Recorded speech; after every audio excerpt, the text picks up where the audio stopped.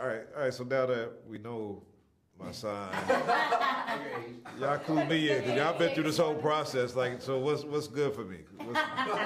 Tell me. What you want to know? We got so many things to tell you. I mean, what should I match up with?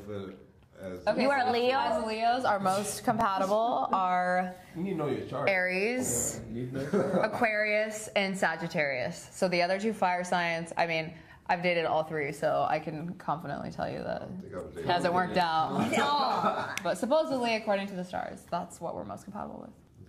You go with this? Well, you need to know your chart at the end of the day because it's not just about your overall sign. It's about what you're compatible in with your houses as well. Oh. Yeah, I paid attention. So how much did y'all buy into this before y'all got involved with the show? I mean, were y'all always reading your horoscope and stuff like that, or Not at all. For me, not at all. I grew up on an astrologer guru that is, I don't know, he's either Mexican. His name is Walter Mercado, and we would watch our horoscope every day, but it wasn't something where I was like, oh my God, if I do not look up my horoscope today, it wasn't like that. Like, I don't know everything about horoscope and things like that. Yeah, That's the most I did. Yeah, I was always super interested in my horoscopes and like my monthly readings and all that stuff, and I mean, yeah, I would buy them for like $5. Oh, you know, and you're a spender. You're the big spender. Yes, but like I wouldn't really like remember everything that I'm reading or be like, I better watch out because on this day this is what's gonna happen to me. I just was very curious and open. I feel like to some degree we're all open to it. Same, yeah. I mean, I looked into it a little more and was kind of getting into it before the show happened, or the experiment, I guess. And He did his research. I didn't really did his research. I used to ask him because of the questions. show. No. It had nothing to do with the show. So a year before the experiment happened, I had somebody get me into it and was just like, "There's more to it than just your sun's sign." Is it an ex? No, it wasn't. It was a current friend's girlfriend. Was like, "What are you like? You guys are all friends. What are your moon and sun signs, or moon and rising signs?" And I was like, "What is that?" And then she kind of had us go through and get our natal charts, and we went further into it. And I was like, "Oh my God, that's why you and I are friends, because or like you look at the people who are in your life, and you're kind of like, well, that makes sense because we're really close, and I'm not really close to that person, but we make it work because we're family, blah blah blah." It's interesting because since doing the show, I have become so much more aware of signs that I naturally gravitate towards. Mm-hmm. Like all my best friends are either Geminis or Sagittarius.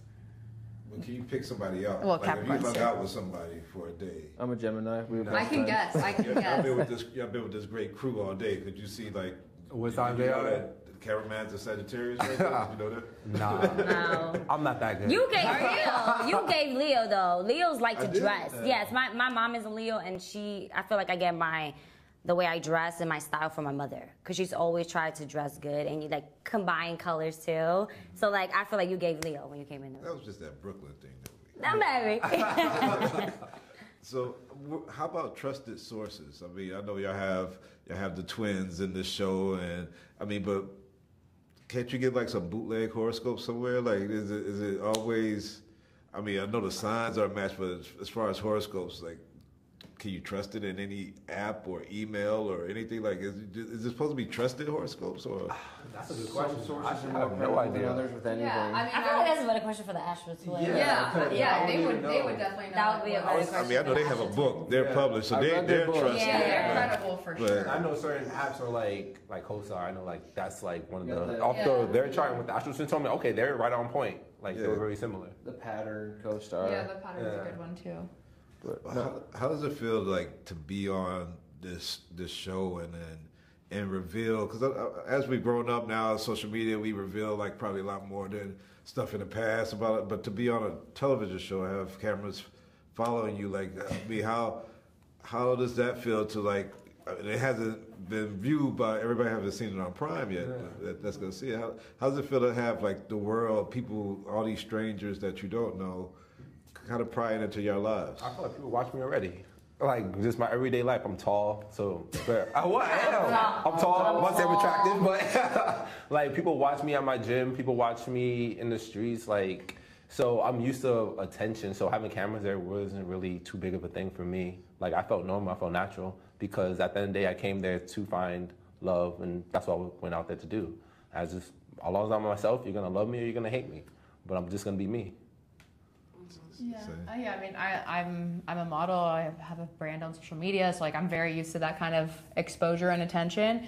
But I do think it's a completely different type of vulnerability to have a dating show released. You know, like I can definitely say, I cried on the show. You know, I also laughed and experienced all the emotions, but I don't necessarily shut up.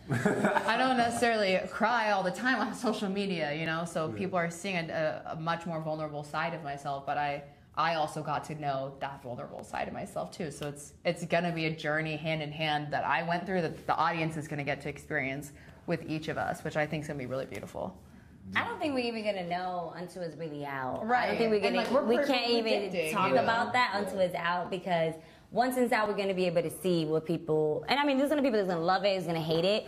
But regardless of the fact, I feel like me and these guys, we all presented ourselves in our best way. We were genuine, we were honest, and we were ourselves.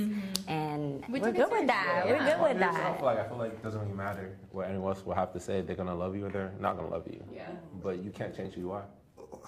Were you skeptical that you was gonna find love on the show, or it was just gonna be a show? Did you think that it would work out? I mean, they gave us a time limit of how long we were going to be shooting, and I was like, absolutely not. I'm not finding anybody that I'm going to want to either spend like a committed relationship the rest of my life, so on and so forth. In 4 to 6 weeks, that's not going to happen. And then you kind of go into a situation with no distractions, no work, no outside kind of things dividing your attention. Yeah, you're there with these people, friends or otherwise, for 24 hours a day for 4 to 6 weeks. Like, the bonds get deeper and things happen a lot more quickly when you're giving 100% of your attention to somebody else and they're giving 100% of their attention to you. So you can kind of fast track sort of certain relationships, even friendships, through that kind of situation. And I was skeptical at first, then you're kind of halfway through and you're like, damn, I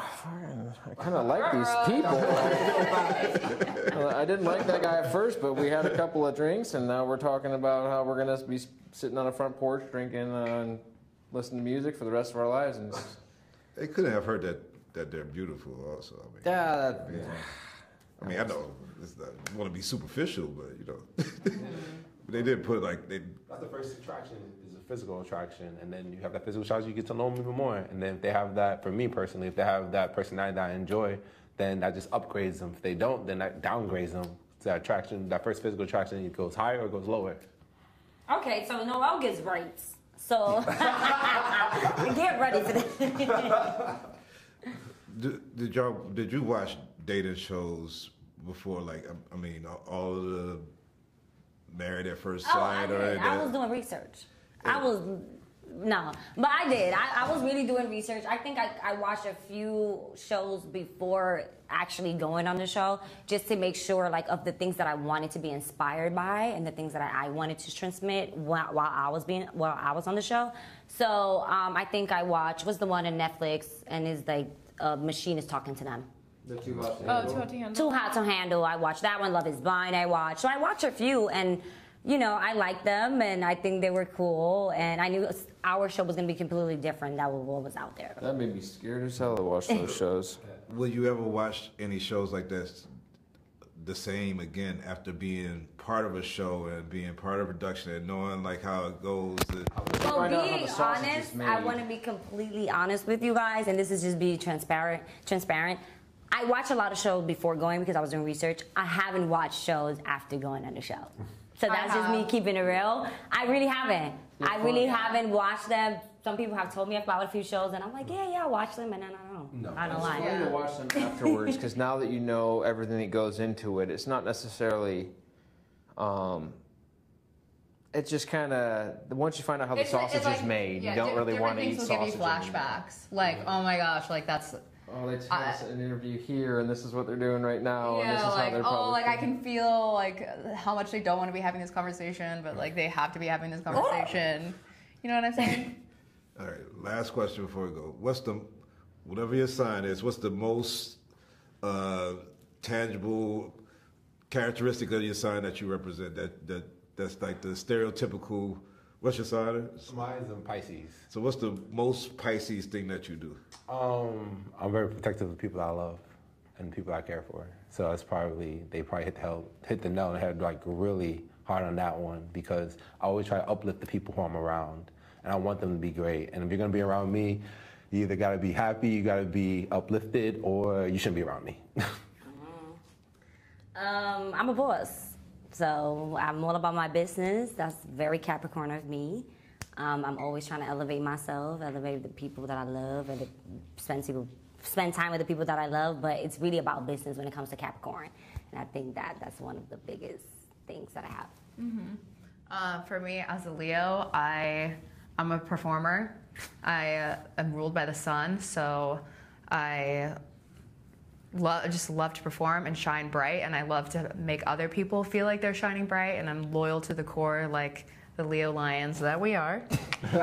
Leo love. Yeah, so I would say I definitely represent Leo to the core. Gemini air sign, head in the clouds, can't make a decision, just trying to keep things light and airy and Not happy. not serious. I know sometimes we're happy, sometimes we're not. Yeah, we know what I mean. Well, I only got to check out a few episodes, but love it so far. Love that Cree Summer is involved in it too. I've always been a fan of her also. But can't wait till the rest of the world gets to see Cosmic Love and gets to follow your journey and see where this all goes. Thanks for your time. Hey, thank Thank you. you. Thank you. Thank you. And cut. Thank you, everybody.